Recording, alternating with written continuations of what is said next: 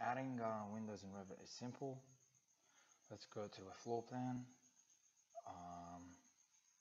From the architecture tab, click on window.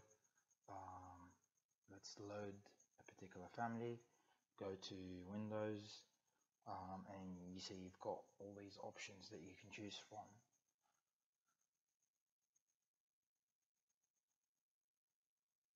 So let's just pick one, maybe sliding with trim.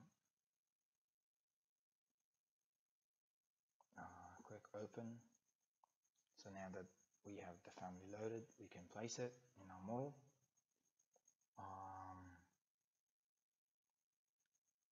We can play around with the dimensions. So first thing you gotta make sure you duplicate, rename it to, let's say we need 1200 by 1000. So our height is 1200, our width is 1000. Click OK. I think, yeah, I changed the sill height instead. So sorry, shouldn't have done that. So let's keep it as it was, 965, and let's change the width to 1000. Click apply, and then OK. So again, gonna make sure that you change the height, the width, nothing else. Or you can change other things, but in our case, we just wanted to change these two parameters. So, and you just basically click on the wall wherever you want to place the window.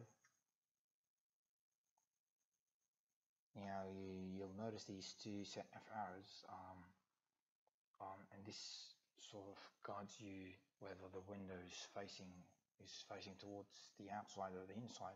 You can see that window is facing in the opposite direction. That one so that one we gotta modify.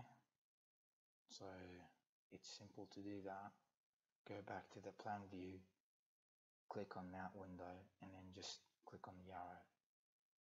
So no, actually it's supposed to be the other way around, because you're supposed to have that ledge facing towards the inside of your building. So again, let's go back to our floor plan, click on that window, and then click on the arrow. So now it's correct. Let's view it in